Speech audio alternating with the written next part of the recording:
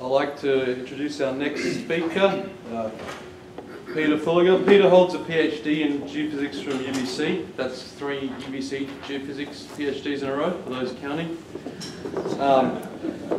Peter's got over 30 years experience in exploration and mining geophysics. During the past 18 years, he has consulted privately and has developed geophysical inversion software. Peter is a member of several organisations and he's currently based in Vancouver. Thank you, Brendan. Good morning, everyone. The title of my talk is Remanent Magnetisation Inversion at Cannington, Queensland, or it could be called Cannington Mag Revisited. And the background for this is that we were contracted by BHP to interpret their magnetic data at Cannington in 2002 and took it as far as we could at that time with the available software. And in particular, we were thwarted in the end by inability to model remnants as we wished to, and also the inability to take self-demagnetisation into account. So this is a talk about our efforts to overcome those problems and to revisit the data in 2014. So over a decade later, we came back and had another go. So after an introduction, talk about remnant magnetisation formulations, validation, and then discuss application of the software to the Cannington Mag data. I'd like to acknowledge the permission of BHP Billiton to present the original material. Currently the mine is owned by South 32, so I hope I'm not going to get in trouble with them. And I'd like to thank Ken Witherley for access to his Cannington case history slides. So just briefly talk about options for remnant magnetisation interpretation, both unconstrained and unconstrained options, which actually Nick has already briefly summarised, and then also more constrained options for source-specific interpretation when we have volumes of interest, geological units, and in particular talk about the approach we've developed. Just trying to find the right button here. For inversion for remnants of arbitrary 3D shapes. So remnant magnetisation interpretation, normally we assume that magnetisation is purely induced. However, as we know and as Nick has just reminded us, remnants can seriously compromise interpretations, and if there is serious remnants in our geology, then if we ignore it, we can at times get into a serious strife. If we know what the remnants actually is, if we can define the remnants thoroughly throughout our volume, then actually taking it into account is computationally not particularly difficult. The problem is that we rarely know much about the remnants. It's difficult to actually characterise it thoroughly. Collecting samples, getting them tested in laboratories is time consuming and expensive. So our problem is really that we just don't know what the remnants is, how much it varies from place to place. That's more the problem than the actual computational issue ultimately. And to date, the focus has been more or less on trying to suppress the influence of remnants and trying to kind of circumvent the problem in different ways. So in terms of unconstrained approaches, the idea here is normally to invert for some quantity which is insensitive to the direction of magnetisation. And the analytic signal has been nominated as one quantity that we can derive from our magnetic data. And it has the property that it is fairly insensitive to the actual orientation of the magnetisation. So it'll be sensitive to magnitude, but fairly insensitive to the orientation, and so that's a good thing. We can then invert for magnetisation strength or amplitude in our volume instead of inverting for susceptibility as we normally do. And that's a fairly good way to try and get around the problem. Another quantity is the magnitude of the magnetic anomaly vector, and Yadwal Lee and his students have demonstrated that that's probably even a better quantity to invert than the 3D analytic signal. But in either case, we're looking for something that's fairly insensitive to the direction of magnetisation. Another option, as Nick mentioned, is to invert for an in situ magnetisation vector, which can take into account or combine the effects of induced remnant magnetisation and self-demagnetisation all at once. So this is fine, and this certainly can be very effective when you're looking for interpretation of a discrete anomaly.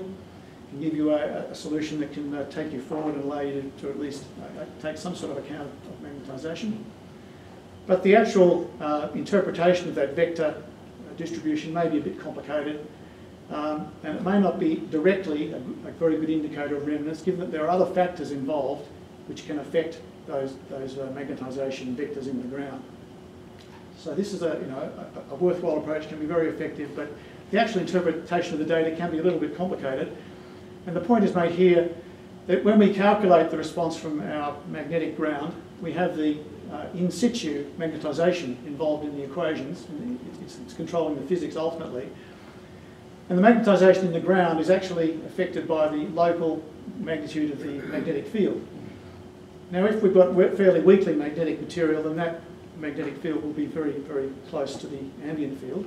But if we're in a situation with strong magnetic bodies and we've got self-demagnetisation effects in particular, and we don't know what the direction of H is in the ground, and so therefore we're unsure ultimately as to how to interpret our in situ magnetisation in terms of our physical properties that we measure in the lab using our known geomagnetic field. There's a little bit of complication in actually interpreting the geological meaning or the petrophysical meaning of the inverted in situ magnetisation. It's a little bit like having a model in electrical methods for the current and then trying to figure out what that means in terms of the conductivity. So the quantities are related, but the relationship is a little bit complex.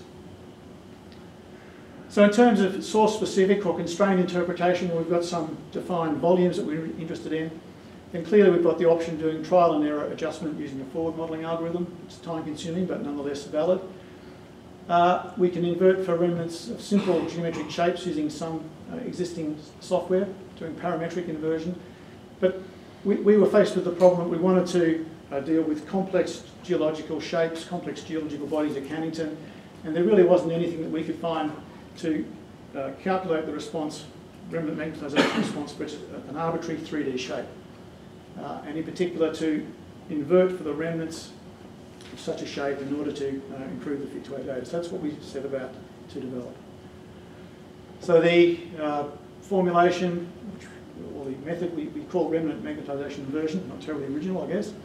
The idea here is to invert for an arbitrary oriented magnetisation or remnant magnetisation in a volume, and then to find the optimal magnetisation within an entire volume, assuming that the Q is uniform throughout that volume. So we can allow for variable susceptibility within the volume, but we're assuming that Q is constant, in other words that the remnant magnetisation direction is constant throughout that volume. We've formulated it within the VPMG framework, and that is suitable for this kind of problem because in VPMG each cell in our model can be assigned to a geological unit, and that means that we can very readily identify which cells belong to a volume of interest and then assign identical magnetic properties to all those cells within the unit. So we can easily keep track of our individual units and then invert the properties of units within this framework quite naturally.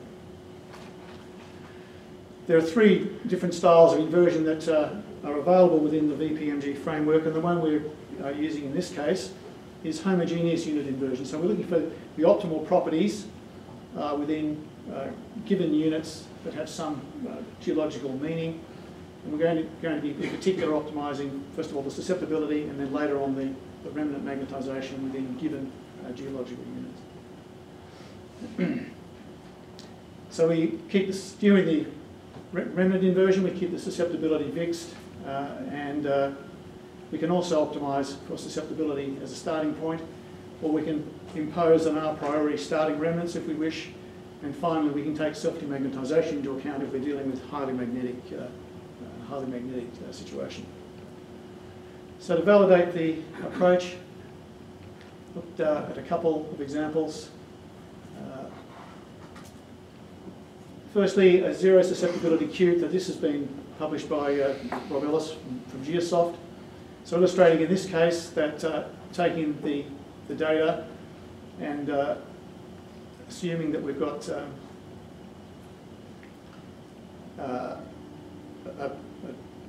magnetised body in the ground, run the remnant magnetisation inversion, and does in fact reproduce the unknown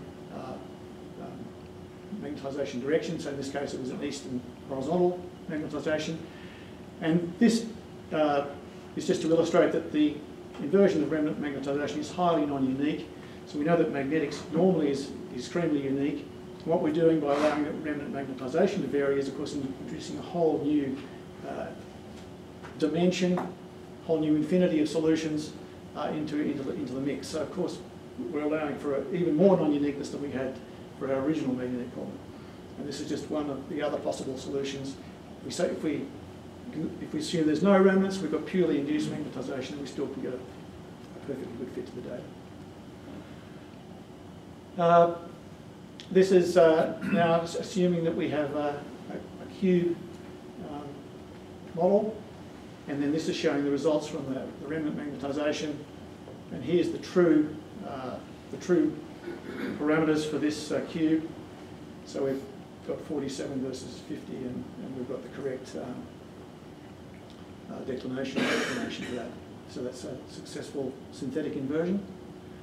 And the other approach that we've implemented is for the 3D analytic signal, or the total magnetic gradient. And again, for the same data set, illustrating here that we can, if we convert the data to the 3D analytic signal, then again we can recover a sensible representation of that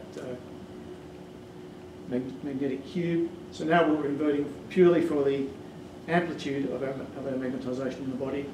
We're not inverting here for susceptibility, but for the amplitude of our magnetisation vector. But again, another possible approach to kind of circumvent the magnetisation or remnant issue as much as we can. So the inversion of the Cannington ground magnetics, now to illustrate it on some real data. As I mentioned, we originally were given a brief to interpret the Cannington magnetics in 2002. At that stage it was more or less a due diligence exercise by BHP. They were just trying to make sure that they hadn't missed anything in the magnetic data. And they had, at about that time, discovered a small block of ore just off the faulted southern end of their deposit, and so they were just being ultra careful that there wasn't something in the magnetic data they had previously missed. And as I said, we revisited the issue in 2014 with improved software which could handle both inversion for remnant magnetisation and also self-demagnetisation. So Cannington is a silver lead zinc mine, a Broken Hill type Proterozoic mine. It's located in the Mount Isa block in northwestern Queensland. It was discovered by BHP in 1990, and this was really a follow-on from an earlier discovery of the Eloise deposit, which is a IOGC, a copper gold deposit in the northern, well, to the north of Cannington. And following on from that deposit, BHP expanded their aeromagnetic coverage to the south and ultimately picked the Cannington, which has what we just see, there's a very small magnetic anomaly, at least on this scale, and then successfully jagged the silver lead zinc mineralisation, and went on to open the mine for production in 1997. Here's a geological plan. The main thing to notice is that the deposit is divided into two zones, northern and southern, by the Trappel Fault here. And the deposit is extremely heavily structured. It's been folded and faulted multiple times. And you can see a folded structure here visible, particularly in the south end.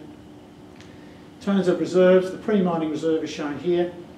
The current reserve below, and you can see that in terms of tonnages, it's actually increased, so it's obviously a sustainable resource.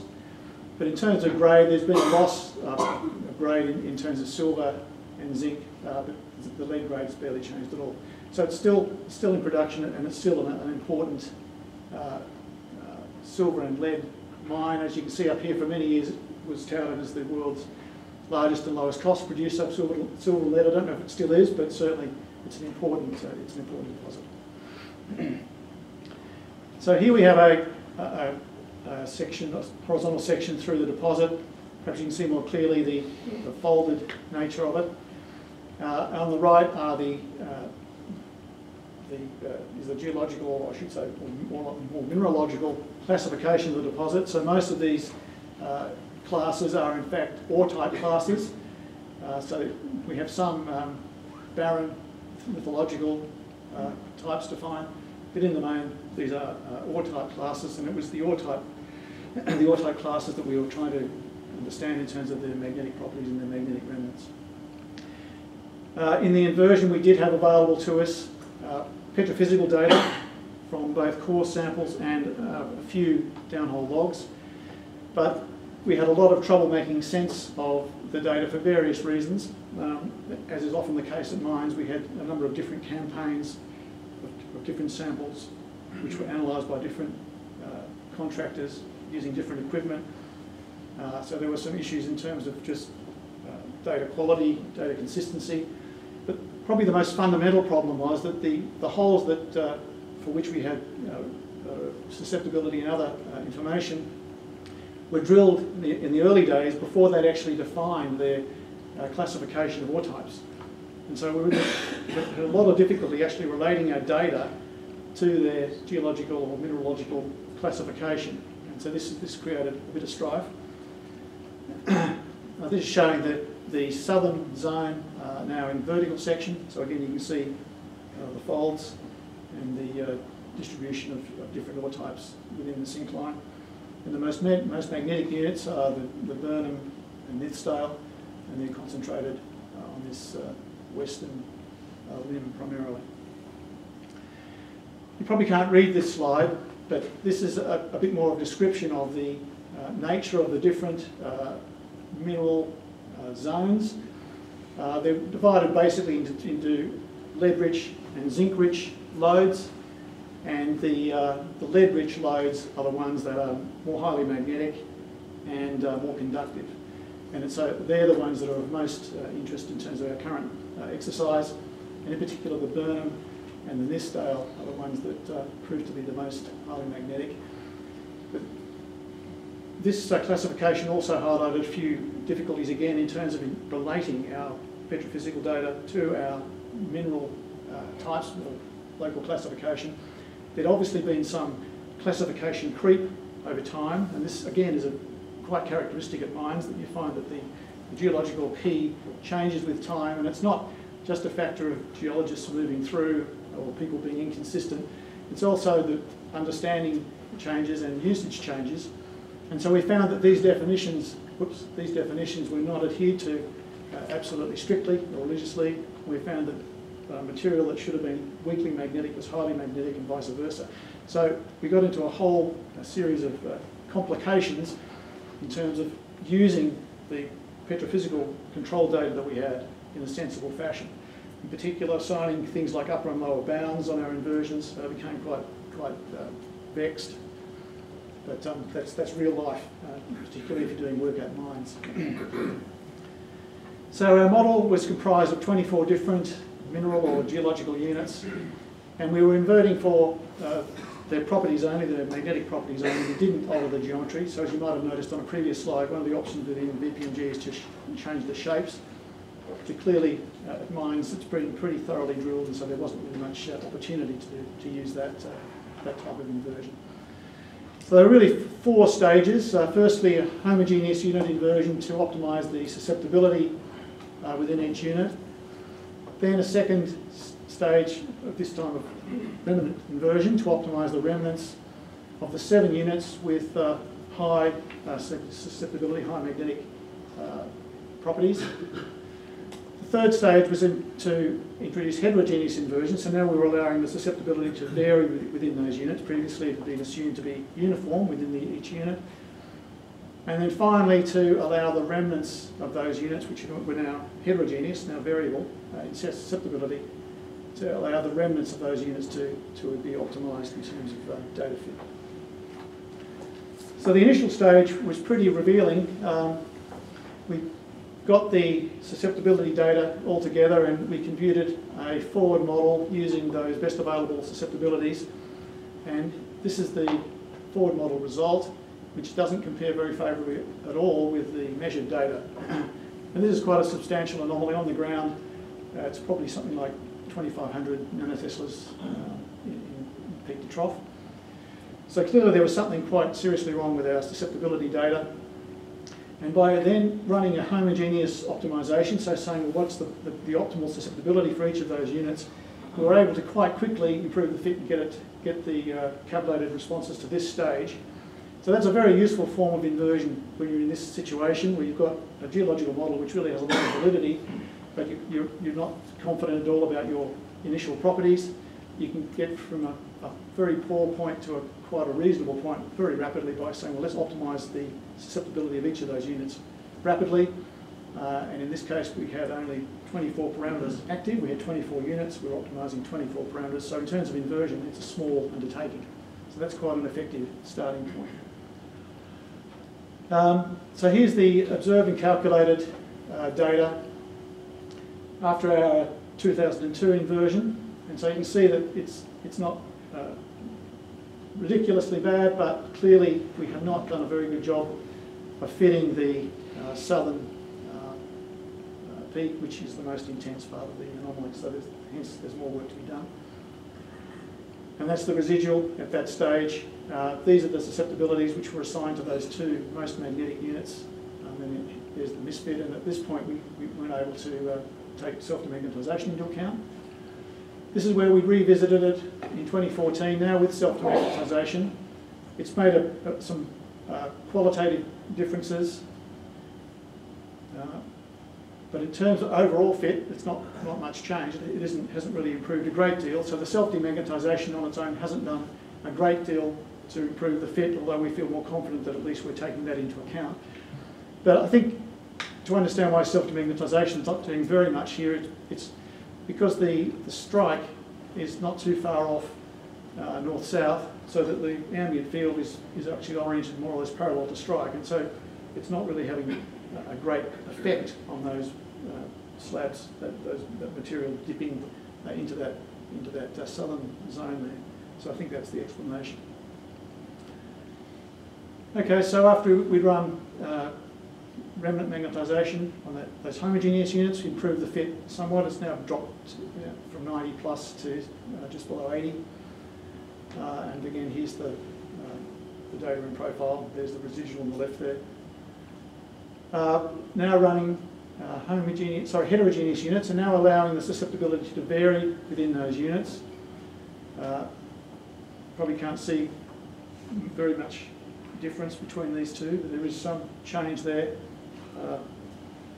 particularly in this vicinity. You can see that it has introduced some heterogeneity into the body, and we've reduced the misfit significantly. And then running now the remanent magnetisation inversion, so allowing the remanent properties within each of those magnetic units now to be optimised. We've improved the fit quite appreciably. We've got it down to 40 or so. We still haven't got a perfect result, but we've made some major progress. So there's the summary, observed data, our starting point in 2014, and then our final result there, which is at least qualitatively looking pretty good. Just another couple of views of that transition. So there's the 2014 calculated TMI after 2014 homogeneous inversion. Okay, that's the initial stage, and then this is our final stage with showing the improvement.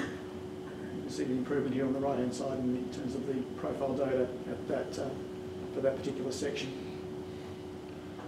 So here is a summary table of the results for the magnetic units.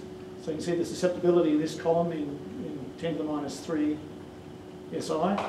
So clearly the Burnham and Nithsdale are the standout magnetic units with susceptibilities over 1 SI.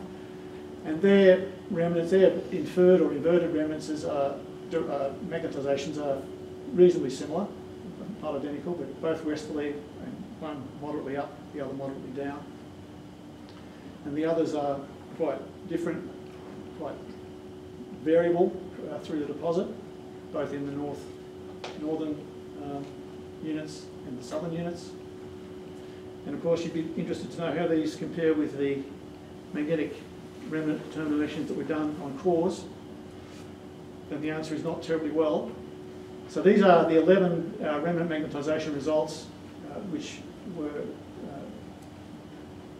measured by Don Emerson on behalf of BHP. And these are quite different, but there's an indication of east and upwards remnants in terms of the Nithsdale in particular. However, if you look at this table a bit more closely and interpret what this column really means, the susceptibilities of these samples are all quite small. So in fact, a 40,000 micro-Gauss induced magnetisation translates into a susceptibility of 80 milli-SI, or in other words 0.08 SI. So these are not particularly magnetic samples. So we've got a situation here where, in order to understand the bulk response of the deposit, these samples aren't really helping us a great deal. So we're in I guess a fairly familiar situation where we just don't have enough hard remnant magnetisation data to really give us what the data we need to do an absolutely robust job. So, of course, I favour the inverted remnant magnetisations, but you can make up your own minds.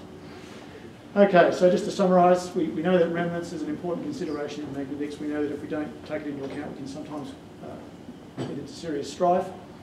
But the remnants parameters are rarely known. There are two fairly well-established strategies for coping with remnants. Either inverting for a quantity that is responsive to the amplitude of the magnetisation, or to invert for an magnetisation vector. And then we have developed software to cope better with situations where we have a degree of control of some geological starting position to allow us to invert remnants on arbitrary shaped volumes. An RMI, the aim of the inversion is to find an optimal remnants within a 3D volume, and we're assuming that the Q is uniform throughout that volume, so the remnant magnetisation is constant in direction. It's often combined with optimisation of susceptibility. We can take self-magnetisation into account if we need to. And at Cannington, we've achieved a much improved fit to the data by applying this approach to the magnetics, so by allowing particularly the Nithsdale and Burnham types of mineralisation to achieve or to adopt remnant magnetisations. And the inferred remnants on that basis appears to be west and gently dipping for those two units. Thank you very much.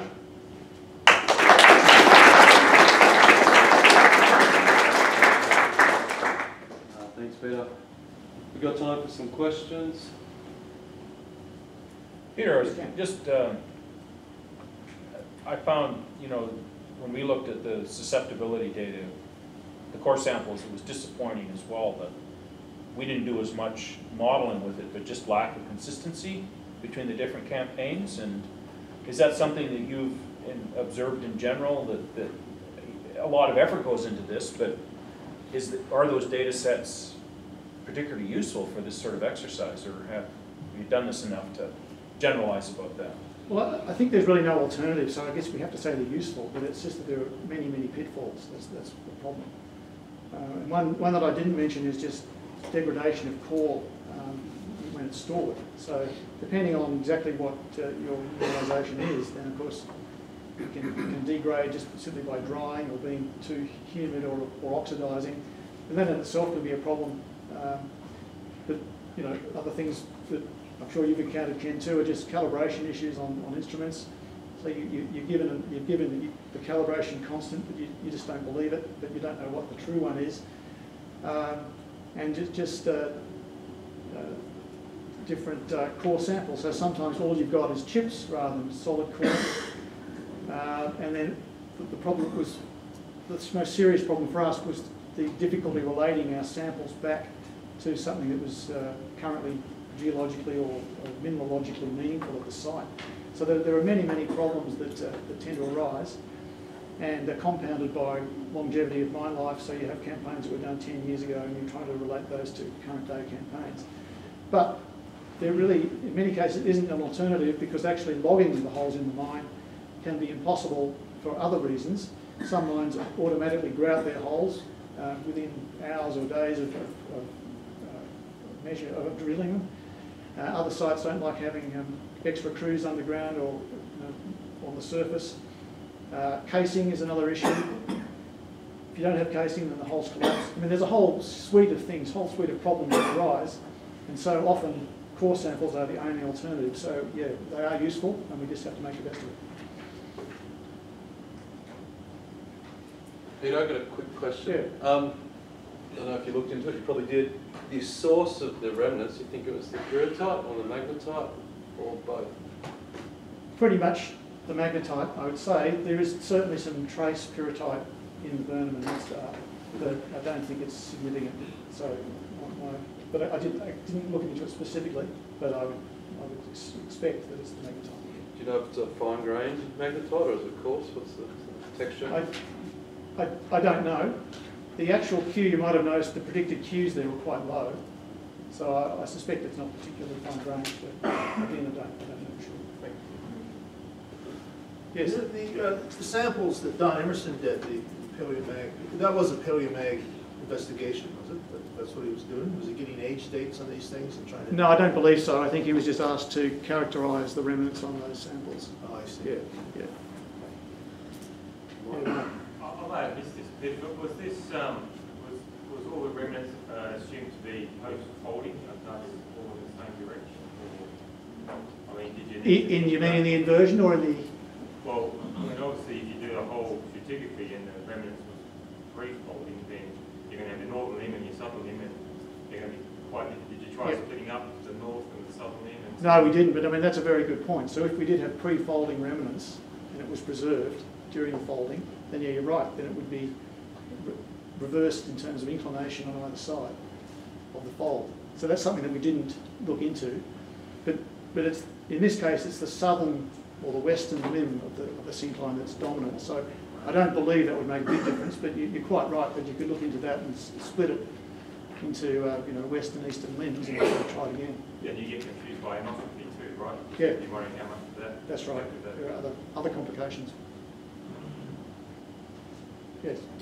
Did you do a magnetic vector inversion to compare the results? No. But in this case, given the amount of geological understanding, the very, very well-defined model, I don't know that that would really add very much. It would give us some sort of lob in the ground, depending on how it was conditioned.